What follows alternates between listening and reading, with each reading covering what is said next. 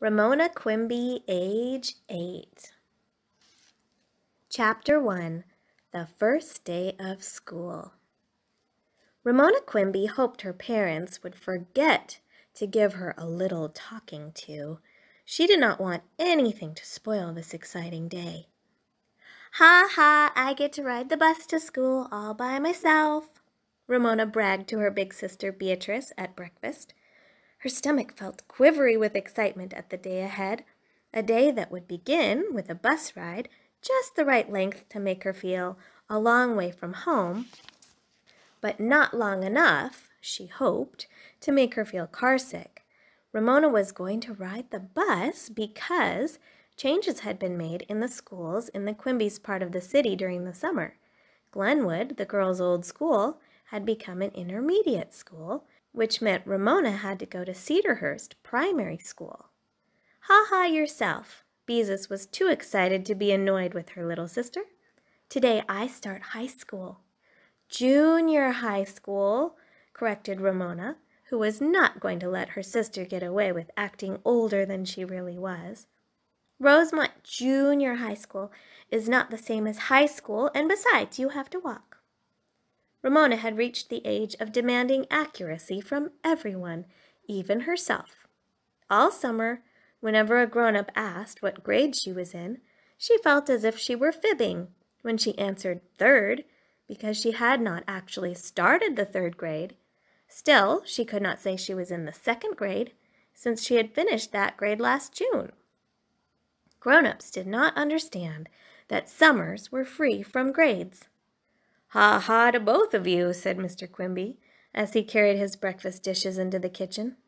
"You're not the only ones going to school today." Yesterday had been his last day working at the checkout counter of the ShopRite market. Today, he was returning to college to become what he called a real live school teacher. He was also going to work one day a week in the frozen food warehouse of the chain of ShopRite markets to help the family squeak by, as the grown-ups put it, until he finished his schooling. "Ha ha to all of you if you don't hurry up," said Mrs. Quimby, as she swished suds in the dishpan. She stood back from the sink so she would not spatter the white uniform she wore in the doctor's office where she worked as a receptionist. "Daddy, will you have to do homework?"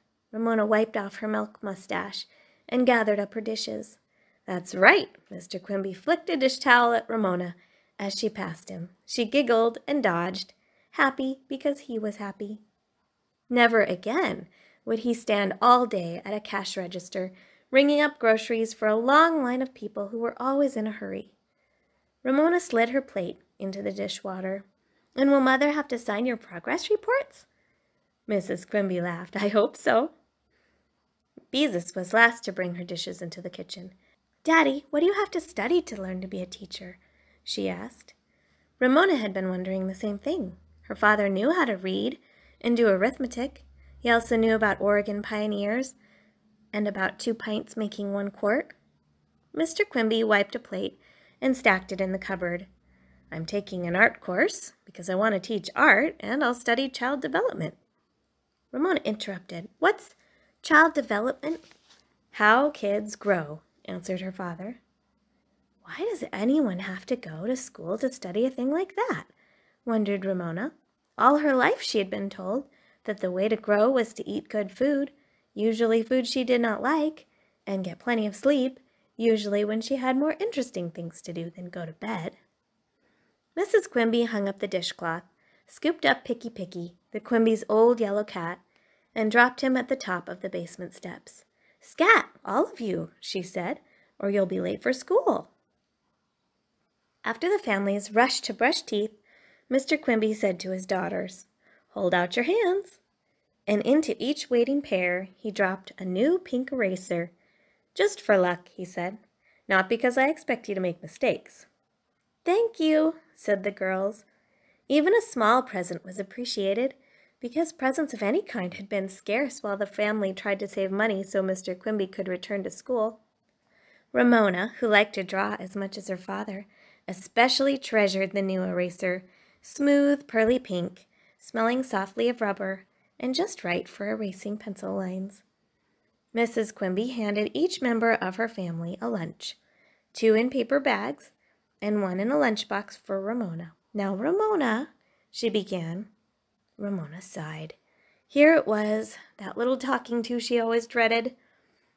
"Please remember," said her mother, "you really must be nice to Willa Jean." Ramona made a face. "I'd try, but it's awfully hard." Being nice to Willa Jean was the part of Ramona's life that was not changing, the part she wished would change. Every day after school, she had to go to her friend Howie Kemp's house, where her parents paid Howie's grandmother to look after her until one of them could come for her. Both of Howie's parents, too, went off to work each day.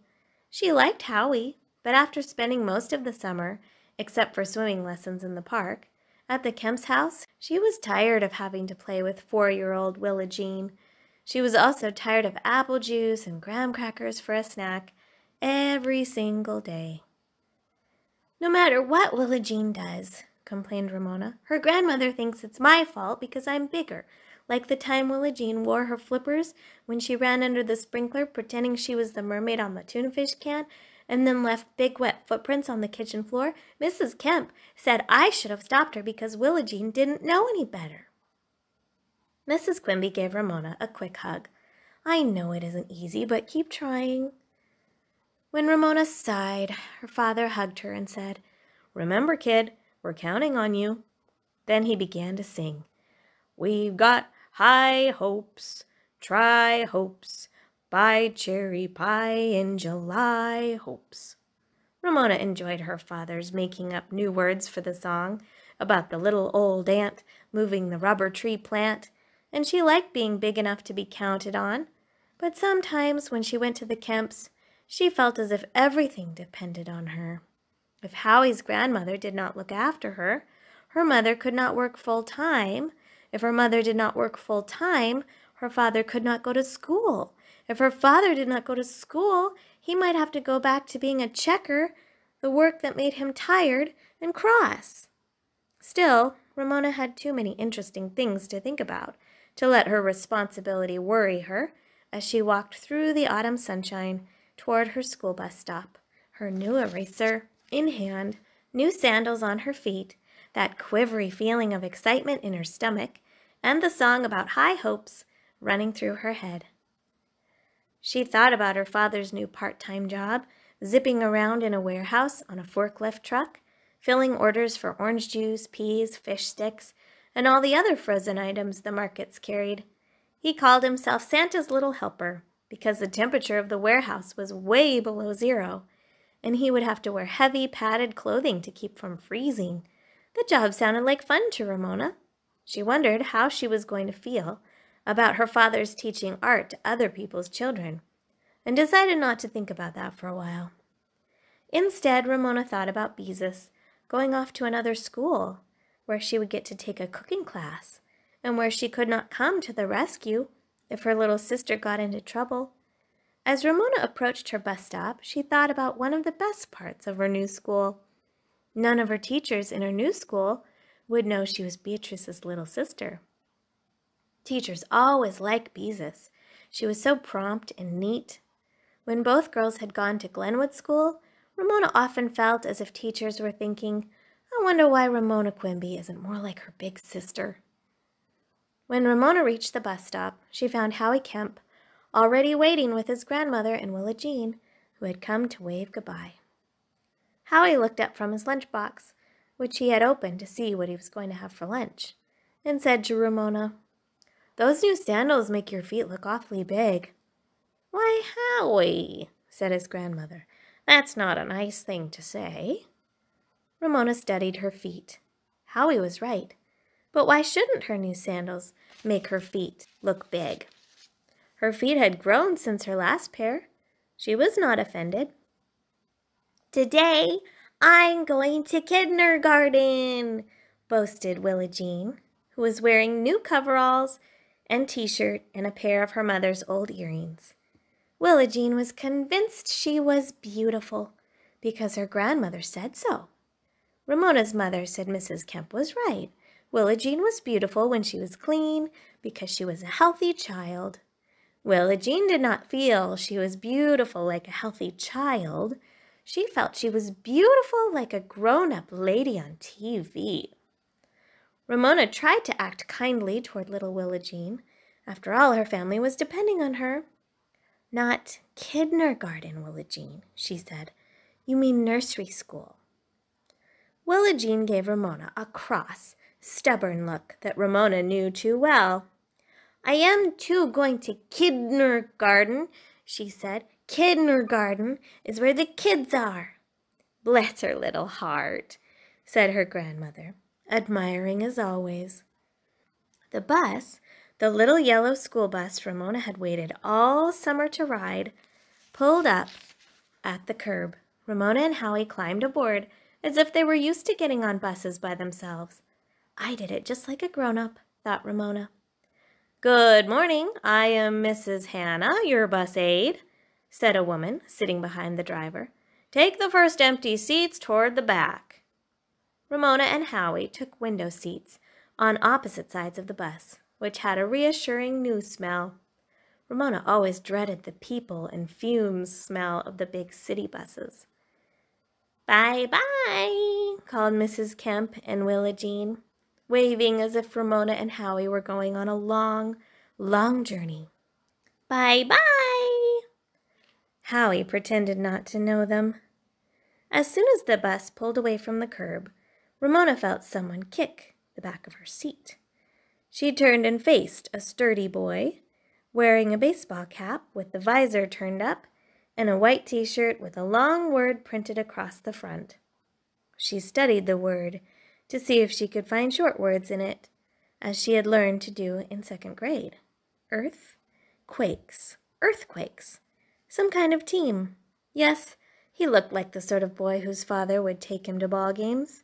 He did not have a lunchbox, which meant he was going to buy his lunch in the cafeteria.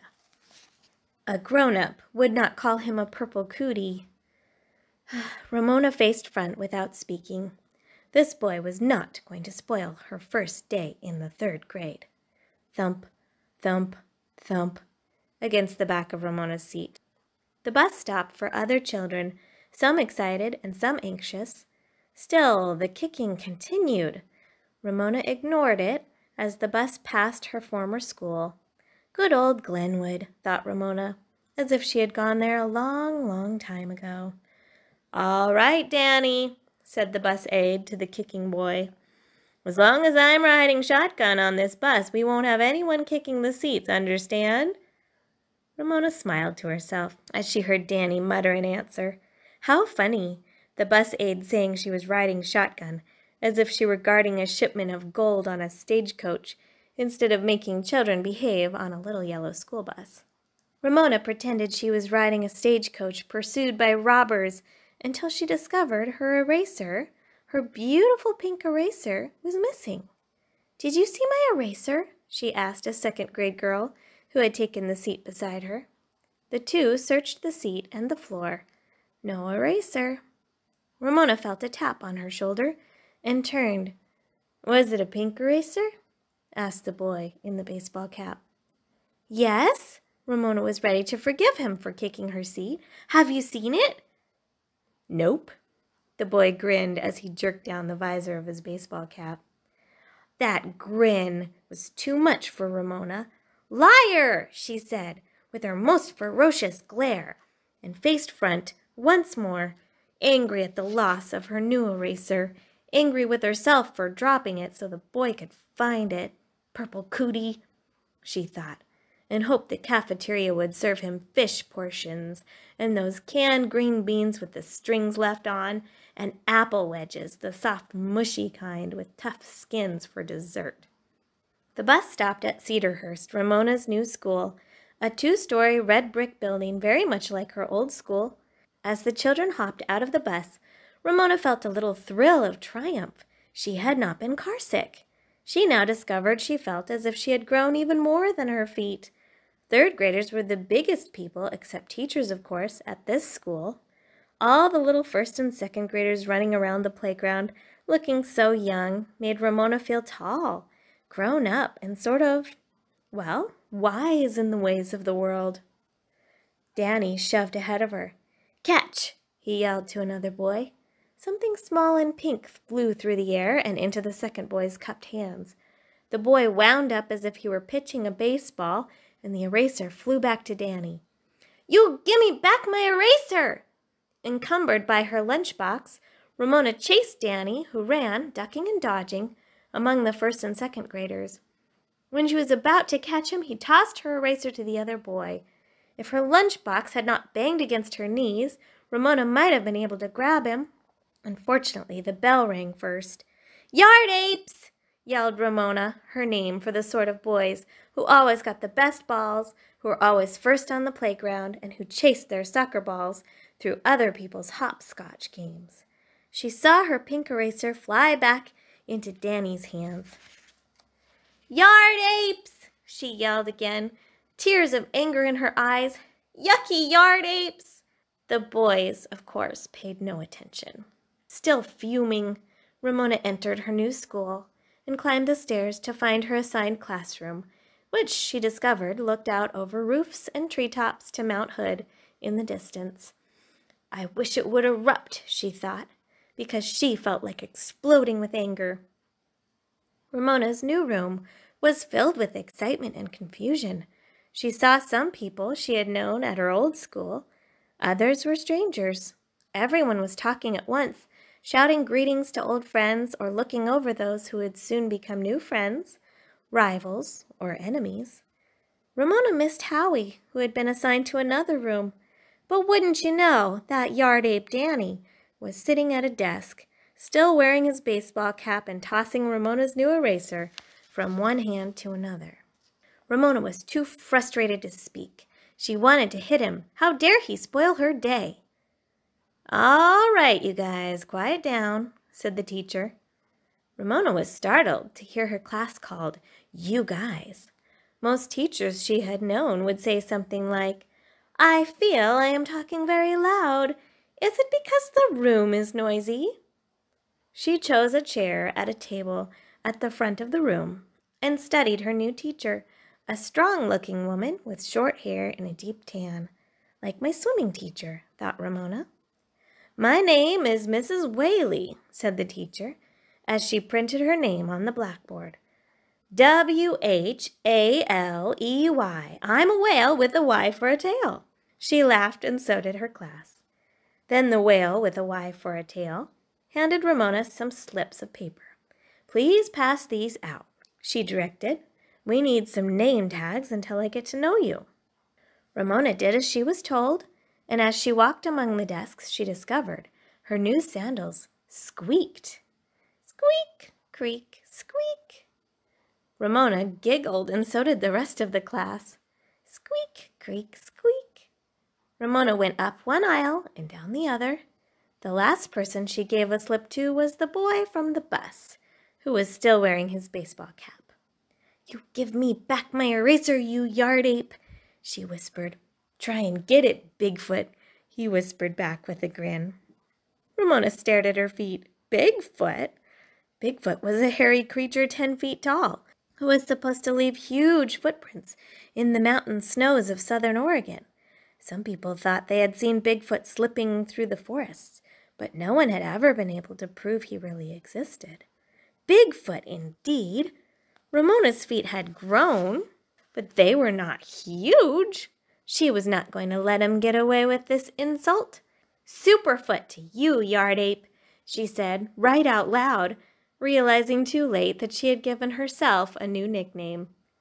To her astonishment, Yard Ape pulled her eraser out of his pocket and handed it to her with a grin. "Well!" With her nose in the air, Ramona squeaked back to her seat. She felt so triumphant that she returned the longest way around and bent her feet as much as she could to make the loudest possible squeaks. She had done the right thing. She had not let Yard Ape upset her by calling her Bigfoot, and now she had her eraser in her hand. He would probably call her Superfoot forever, but she did not care. Superfoot was a name she had given herself. That made all the difference. She had won. Ramona became aware that she was squeaking in the midst of an unusual silence.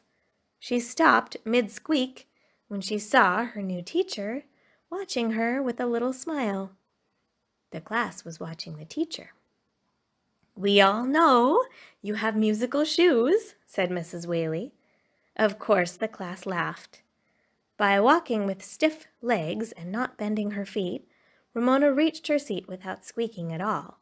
She did not know what to think. At first, she thought Mrs. Whaley's remark was a reprimand, but then maybe her teacher was just trying to be funny. She couldn't tell about grown-ups sometimes. Ramona finally decided that any teacher who would let Yard Ape wear his baseball cap in the classroom wasn't really fussy about squeaking shoes.